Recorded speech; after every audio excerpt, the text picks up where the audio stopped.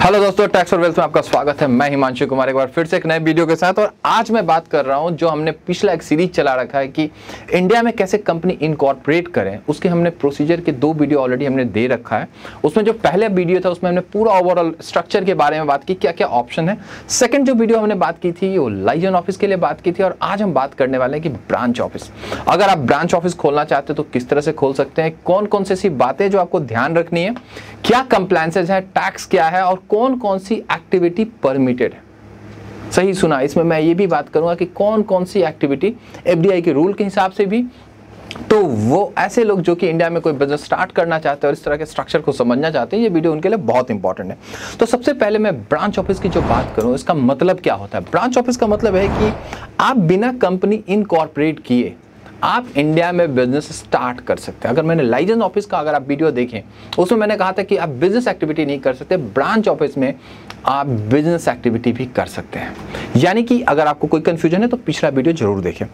अब होता क्या है ब्रांच ऑफिस, होता है क्या। ब्रांच ऑफिस की मैं बात करूं तो branch office extension of parent company होता है और उसके बिहाफ में वो इंडिया में अपनी जो उसकी जो पेरेंट कंपनी की एक्टिविटी होती है अप्रोक्सीमेटली वही एक्टिविटी करती है। उसके अलावा और भी कुछ परमिसेबल एक्टिविटी है जो कर सकती है। साथ के साथ ये यहाँ पे रेवेन्यू भी जनरेट कर सकती है और रेवेन्यू जब जनरेट करेगी तो उस पैसे को वापस बाहर भी भेज सकते हैं बिना कोई प्रॉब्लम के, but subject to income tax act. यानी कि जो इंडियन टैक्स है उसके अकॉर्डिंगली आपको कंप्लाई करना पड़ेगा, टैक्स डिपॉजिट करना पड़ेगा और बैलेंस पैसा रिपैट्रिएट कर सकते हैं, यानी कि आप बाहर भेज सकते हैं बिना किसी प्रॉब्लम के। तो कहने का मतलब क्या क्या एक्टिविटी है जो कि ब्रांच ऑफिस कर सकता है। पहली चीज अगर हम बात करें तो पेरेंट कंपनी के बिहाफ में कोई रिसर्च कर सकता है। पेरेंट कंपनी अगर टेक्नोलॉजी कंपनी थी तो उसके लिए कोई अगर इंडिया में कोई टेक्नोलॉजी कंपनी वो स्टार्ट करे या किसी को सर्विस दे रहे तो उसके बिहाफ में वो अपने आप को रिप्रेजेंट कर सकता है, सर्विस प्रोवाइडर बन सकता है यहाँ पे। उसके अलावा टेक्निकल सपोर्ट के जो प्रोडक्ट होते हैं उसके लिए यहाँ पे ब्रांच ऑफिस खोले जा सकते हैं। तो ये बेसिक है, मैं आगे बात करूंगा कि और कौन कौन सी एक्टिविटी है और उसकी क्या रिक्वायरमेंट है। अब बात करते हैं कि अगर आपको इंडिया में ब्रांच ऑफिस खोलना है तो उसकी रिक्वायरमेंट क्या है। पहली चीज कि जैसा लाइजन ऑफिस में भी मैंने बताया था, ब्रांच ऑफिस में पिछले 5 सालों में आपकी कंपनी प्रॉफिटेबल होनी चाहिए और नेटवर्थ 1 लाख यूएसडी का होना चाहिए। अगर लाइजन का आपको याद हो तो उसमें 50,000 की लिमिट थी, यहाँ पे 1 लाख की लिमिट है। मैं एक बार पीछे की भी बात कर रहा हूँ कि आपको आप कंपेयर भी कर सकें।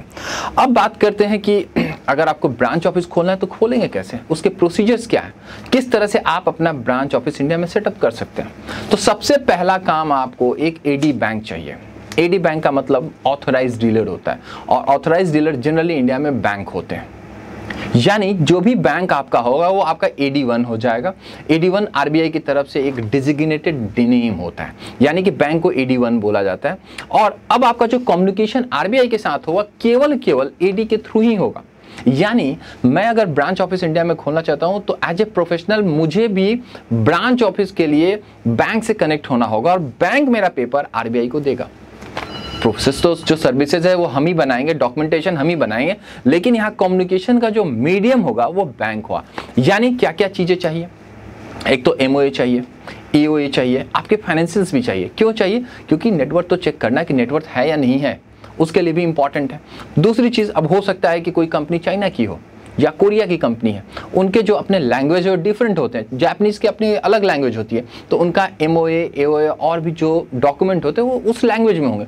तो आपको वो इंग्लिश में कन्वर्ट करा के उसको एपोस्टाइल भी करा सकते हैं और या तो आप एम्बेसी में जाके उसको वेरीफाई करा सकते हैं। वो वेरिफिकेशन के ही डॉक्यूमेंट लगेंगे। आप डायरेक्ट अगर दूसरे लैंग्वेज में पेपर देते हैं तो वो एक्सेप्टेबल नहीं होगा। यानी कि ये प्रोसीजर है आपको ओपन करने का और इसमें आपका AD1 ही आरबीआई के साथ कम्युनिकेट करेगा। बीच में एक हमारे जैसा प्रोफेशनल होगा जो कि आप में और AD के बीच में काम करता है डॉक्यूमेंटेशन के लिए।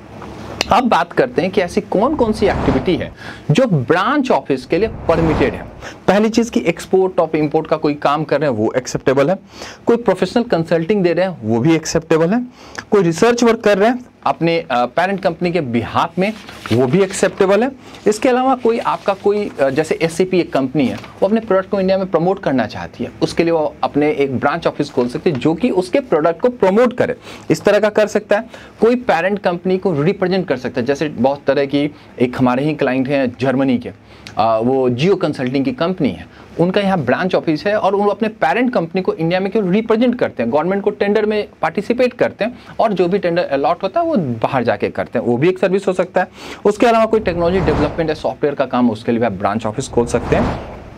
साथ के साथ अब बात करते हैं फॉरेन कंपनी एयरलाइंस के लिए। ये एक बहुत इंपॉर्टेंट है क्योंकि बहुत से फॉरेन कंपनी जो कि इंडिया में कोई कंपनी नहीं है, वो ब्रांच ऑफिस के थ्रू ऑपरेट कर सकते हैं, उनके लिए भी कोई दिक्कत नहीं है, वो अपना काम कर सकते हैं। साथ के साथ शिपिंग कंपनी, क्योंकि वो ट्रांजिट होता है। अब कोई कंपनी बाहर की है, एक शिपिंग में काम करती है या एयरक्राफ्ट में काम करती है, इंडिया में उसका कोई ऑपरेशन है लेकिन हॉल्ट जो है इंडिया में, तो उसके लिए वो ब्रांच ऑफिस खोल के रखते हैं। वो सारी चीज़ें उनके बिहाफ में टिकटिंग और सारी चीज़ें करते हैं। अब बात करते हैं कि ऐसी कौन कौन सी एक्टिविटी है जो आप नहीं कर सकते हैं। ये भी एक इंपॉर्टेंट पॉइंट है, यानी आप रिटेल की कोई एक्टिविटी नहीं कर सकते। रिटेल एक्टिविटी का मतलब ये है कि अगर आप किसी भी तरह का रिटेल में एंटर करना चाहते हैं तो आप ब्रांच ऑफिस के थ्रू नहीं हो सकते। उसके लिए एक सेपरेट प्रोसीजर है, अलग उसमें एफडीआई के रूल्स हैं, वो मैं यहाँ पे डिस्कस नहीं कर सकता क्योंकि बहुत अलग तरह के वो प्रोविजंस हैं। यानी कि वहाँ पे एफडीआई रूल्स का आपको फॉलो करना पड़ेगा, अलग प्रोसीजर है, वहाँ पे आना पड़ेगा। साथ के साथ आप मैन्युफैक्चरिंग प्रोसेस भी ब्रांच के थ्रू नहीं कर सकते। इस तरह की कुछ चीज़ें हैं जो एक्टिविटी जो प्रोहिबिट किया गया, यानी कि रोका गया, ये आप काम नहीं कर सकते हैं। साथ के साथ अगर आप चाहें तो स्पेशल इकोनॉमिक जोन में भी अपने जो ब्रांच ऑफिस है उसको आप ओपन कर सकते हैं, बट इसके भी अपने कंप्लाई प्रोविजन है जिसको आपको फुलफिल करना पड़ेगा। उसके लिए एक सेपरेट लिस्ट है, मैं वो डिस्कस नहीं कर रहा हूँ, उसको चीज़ों को मैं कॉम्प्लेक्स नहीं करना चाहता हूँ, तो वो भी आप कर सकते हैं।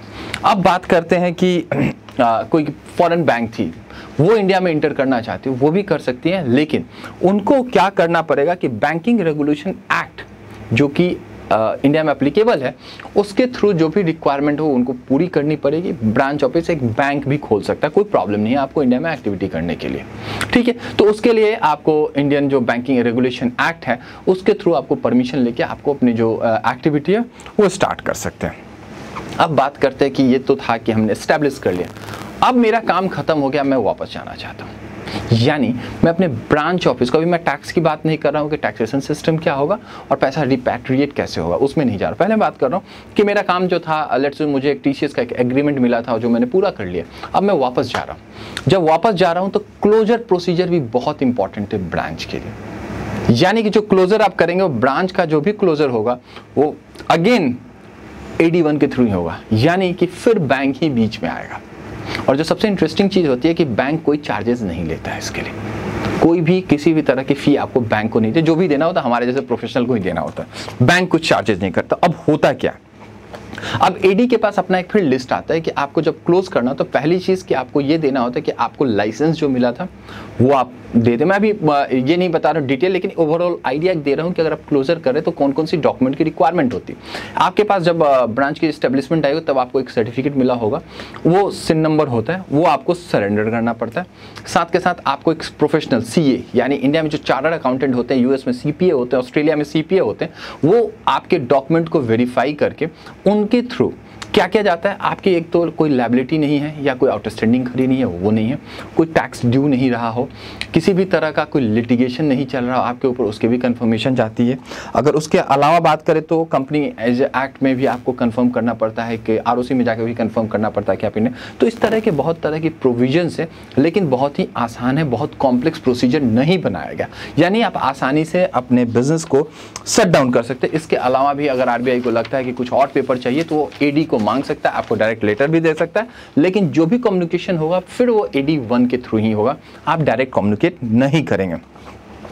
अब बात करते हैं कि अब एक चीज़ रह गया इसमें कि अगर ब्रांच आप रन कर सकते हो सकता है कि आप ऑफिस लें, हो सकता है कि आप टीम हायर करें, हो सकता है कोई प्रीमाइजेस लें, उसके एक्सपेंसेस दो तरफ से बेयर हो सकते हैं। एक तो बेयर ये हो सकता है कि फॉरेन कंपनी जो आपकी पेरेंट कंपनी थी वो रिम्बर्स करे, लेकिन ब्रांच ऑफिस में बिजनेस एक्टिविटी परमिटेड है, यानी कि आप अगर कोई बिजनेस एक्टिविटी भी करते हैं उसके थ्रू भी आप पैसा जनरेट कर सकते हैं और वो पैसा भी यूज कर सकते हैं। अब क्या हुआ कि आपने 1 मिलियन USD लेट्स अज्यूम कि आपने साल में जनरेट किया और कुछ खर्चे हुए, बाकी को आप रिपैट्रिएट करना चाहते हैं, वो भी पॉसिबल है, लेकिन आपको एक तो इंडियन टैक्स इनकम टैक्स के जो प्रोविजंस है उसको फॉलो करते हुए जो भी टैक्स सिस्टम है उसको, मैं अभी उसमें नहीं जा रहा हूँ क्योंकि वो एक कॉम्प्लेक्स प्रोसीजर होता है, उसमें आपको बहुत तरह की चीज़ें देखनी होती है, तो मैं ओवरऑल नहीं बता सकता हूँ कि उसमें टैक्स कैसे होगा, आप किस कंडीशन में आप पैसा वापस भेजना चाहते हैं, रॉयल्टी के फॉर्म में भेजना चाहते हैं, प्रॉफिट के फॉर्म में भेजना चाहते हैं, वो एक अलग सेपरेट डिस्कशन है। उसके लिए अगर आपको कोई कन्फ्यूजन हो तो आप कॉमेंट बॉक्स में आके या तो डायरेक्ट कनेक्ट करके वो चीज़ें आप हमसे जान सकते हैं, उसमें कोई प्रॉब्लम नहीं है। अब अगर ब्रांच ऑफिस ने कुछ पैसा बनाया, उस केस में उस पर जो टैक्स अप्लीकेबल होगा 40% का टैक्स रेट है वो उस पर अप्लीकेबल होगा, प्लस अलग सेस और अलग तरह के चार्जेज जो अलग है, मैं उसमें नहीं जा रहा हूँ। फ्लैट 40% पे आप मान के चलें, प्लस जो भी सरचार्ज है वो अलग से अप्लीकेबल होगा। यानी अगर हम टोटल की बात करें तो ब्रांच की ये टोटल एक्टिविटी है और ये टैक्सेशन सिस्टम है। अगर आप इसमें किसी भी तरह का कोई कन्फ्यूजन या कोई लग रहा है कि कोई पॉइंट छूट गया तो आप कॉमेंट बॉक्स में आके आप हमसे पूछ सकते हैं, या 1-to-1 आप कनेक्ट होकर भी आप हमसे इस तरह के कोई क्वेश्चन पूछ सकते हैं। तो आज के लिए ब्रांच ऑफिस, और नेक्स्ट में हम बात करेंगे कि जो और भी ऑप्शन जो हमने पहले वीडियो में बात किया था वो सारे ऑप्शन धीरे धीरे हम बना के एक सीरीज की तरह ले आने की कोशिश करेंगे, सो दैट कि आपको अगर किसी भी तरह का इंडिया में ब्रांच और किसी तरह का बिजनेस एक्टिविटी स्टार्ट करनी है तो आपको परेशानी ना हो। तो आज के लिए इतना ही, बहुत बहुत धन्यवाद। अगर हमारा वीडियो अच्छा लगे तो सब्सक्राइब करना और बेल बटन दबाना ना भूलें। Thank you.